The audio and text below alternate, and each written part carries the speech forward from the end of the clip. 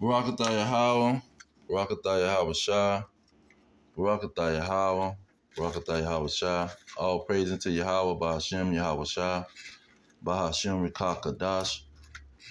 Yahweh being the name of the Heavenly Father, Yahweh Shah being the name of His only begotten Son, who they ignorantly call Jesus Christ.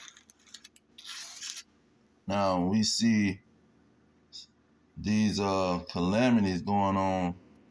Salaki, let me put this on. Do not disturb.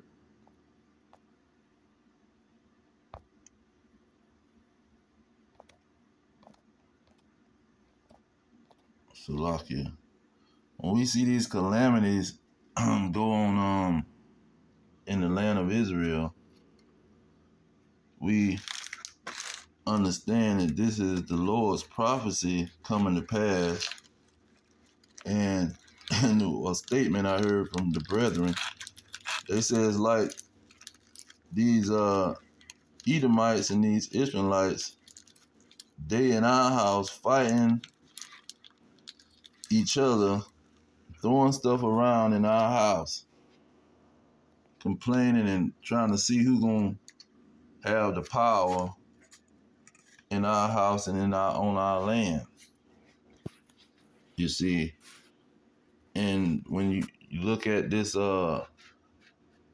this president of the state of Israel, he was giving an address at the UN assembly, and he was talking about Moses, and he was saying that the children of Isaac and the children of Ishmael, it's hopeful that they would have peace with each other. This was 2 weeks before all of this news came out about them warring against each other. Now, he right there in that statement showed how these Arabs is from Ishmael, and these Edomites understand that they not the people, because he could have said Jacob and Ishmael, but he said the sons of Isaac. See, because he know that they coming from Edom and not Jacob. And so when you go into the scriptures, it shows you what will be going on with that land. Real quick, let's get started off with Luke. Luke 21 talks about that land. What will be happening in that land in the last days? Because mind you,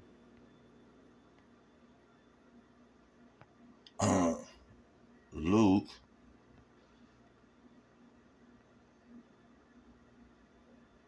was coming off of Luke 21:24 is coming off of verse 7 and saying, after they asked him, saying, Master, but when shall these things be, and what sign would there be when these things shall come to pass?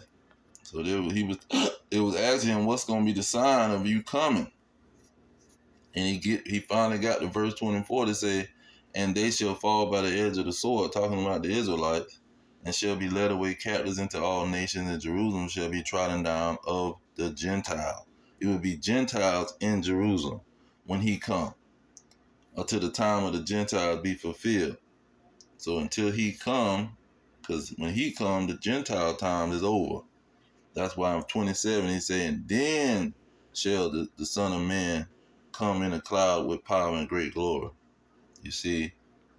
And another thing with that land, in Ezekiel 36:5, it say, therefore thus says the Lord God, surely in the fire of my jealousy have I spoken against the residue of the heathen, the Gentile, and against all Idumea, meaning the Edomites, which have appointed my land into their possession with the joy of all their hearts, with the spiteful minds to cast it out for a prey. So the Edomites will have that land when the Gentiles and the heathen is stomping that land down. Okay, then we go into Amos chapter 1, it tells you who are the main players in the game. Look at verse 6. Say, thus says the Lord, for 3 transgressions of Gaza, and for 4 I will not turn away the punishment thereof, because they carried away captive the whole captivity to deliver them up to Edom.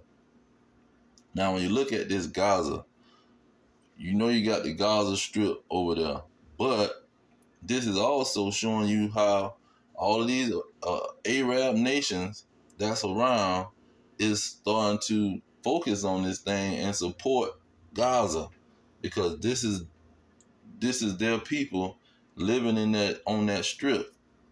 So this Gaza represents the Arabs. You see? Look at verse 7. It says, but I will send fire on the wall of Gaza, which shall devour the palaces thereof. You see, because this is what's going to be happening at the end. This is when the punishment comes. He said, I will not turn away the punishment thereof. The punishment is going to end up being when God, before Yahweh shall come, throw fire on that place.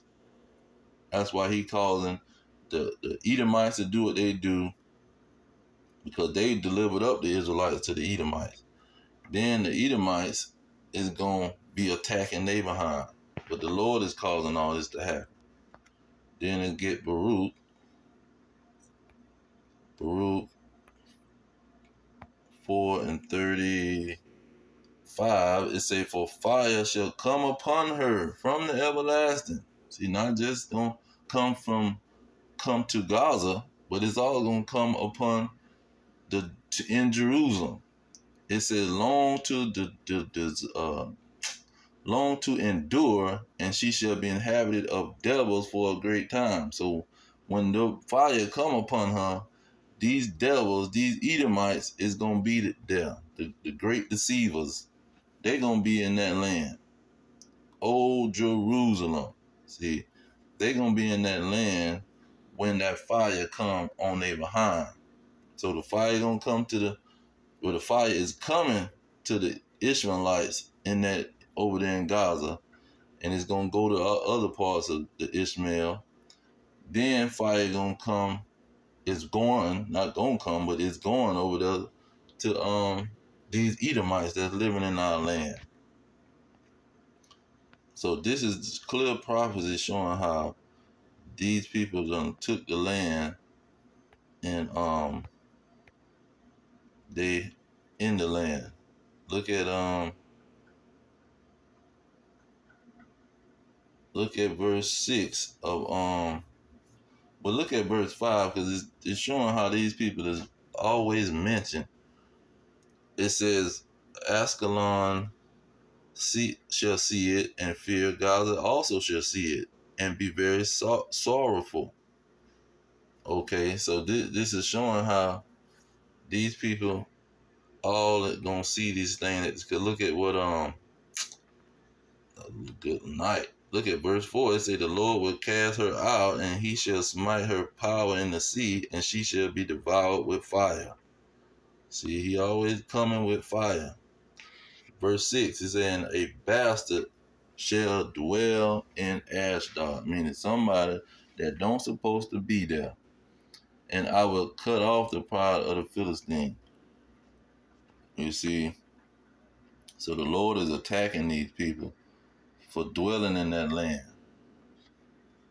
See, they don't supposed to be in that land, and he is attacking them with fire, as he prophesied to do.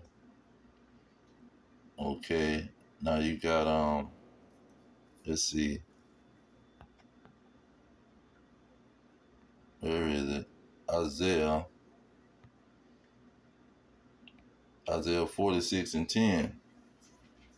It's a declaring the end from the beginning, and from ancient times the things that are not yet done, saying, my counsel shall stand, and I will do all my pleasure. See, he prophesied that he gonna have these Edomites and Gentiles in that land, and they gonna be fighting over the land. Look at Joel chapter 3 and get is in,